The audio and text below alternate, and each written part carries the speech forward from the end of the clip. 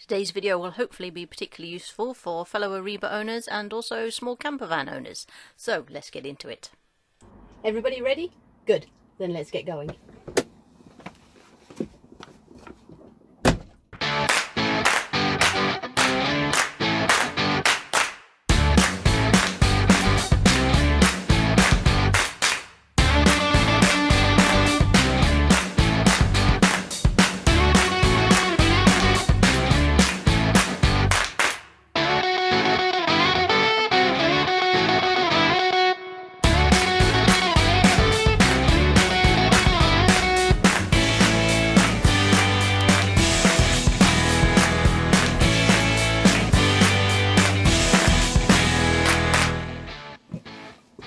Nearly forgot you guys. Hi everyone, a really warm welcome back. Well, it's a super quick video today to give you an overview of this thing, which is the Outdoor Revolution Sportline Canopy, and this video will be particularly of interest, I guess, to Eribas owners and also small camper van owners, so sort of VW height, because this is the low to midline version which fits both of those. I believe there's a full caravan height version available as well, and there's also the Canopy, which doesn't have the zip-in doors at the front and the back. And there's a review of that on the Lost Weekends channel, so Phil gives a great overview on their channel over there, and there's a link to the description if you want to go and check out Phil's video on Lost Weekends. So, as I said, this is known as the Sportline Canopy, but technically it's near enough a whole awning. So usually when you say canopy, you think something with no side walls or no front wall at least, so at least partially open to the elements. But actually this has doors all the way around. So it's got these two great big doors on the side, so the whole side zip open, and the whole of the front zips open, so you can use it just as a canopy. But all of those doors are attached, so it's a matter of simply unzipping them and rolling them open and tying them back. Or if the weather's not so great, then you just use it in the normal way.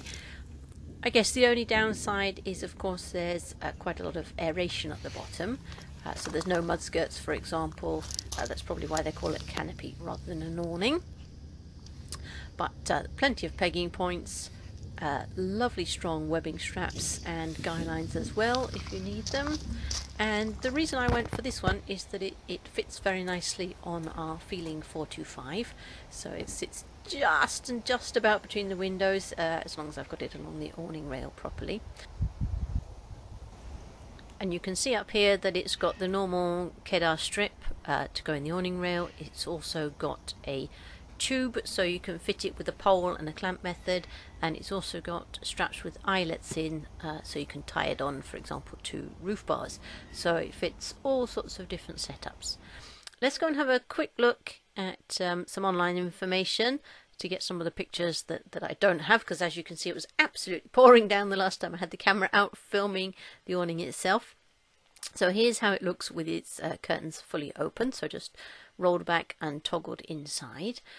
And now let's have a little look at some of the other setups. So this is how it sits on a VW camper van, so very similar awning rail height to the Eribas and various versions of Eribas. And here's how it looks with all its doors toggled back, so you can see this side one has been unzipped completely and then rolled forward, and the same for the front one, that all rolls to one side, and so you get everything toggled back inside these front little triangle bits. So all very tidy if you just want a sunshade. And here we have the measurements, so 280 at the front in width, and then 285 along the awning rail at the top at the back, and then with an overall depth of 240. So you can see works perfectly as a little porch awning for our Eribas, and also rather handily fits on the bus as well. So that is good news for me, one awning and two vehicles to fit, which is brilliant. So here's just a little quick look inside. So great sort of porch size awning, just for keeping a chair or two in, and boots and so on, just to keep the rain off whilst you get in and out of the door. So works brilliantly for us in that respect, and I've been very happy with it as a porch awning.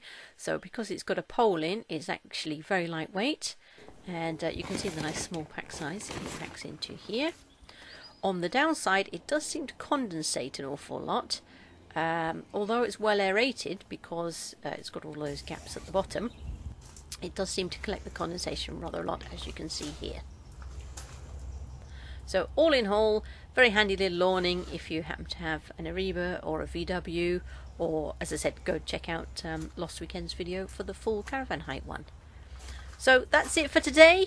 Thanks so much for tuning in, everybody. Wonderful to have your company, and I guess from me, it's bye for now. See ya.